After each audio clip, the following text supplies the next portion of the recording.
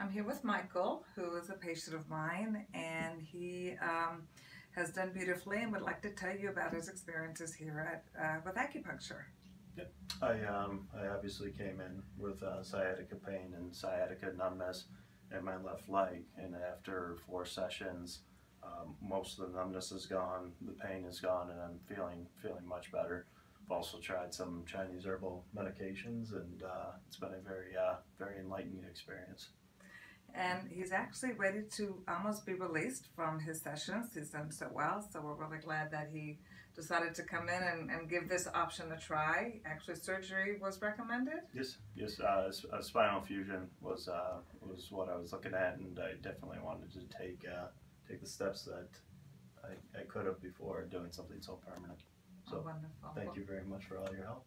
Well, we're glad that you came in, and so far we've been able to put off the surgery, so we're really happy about that.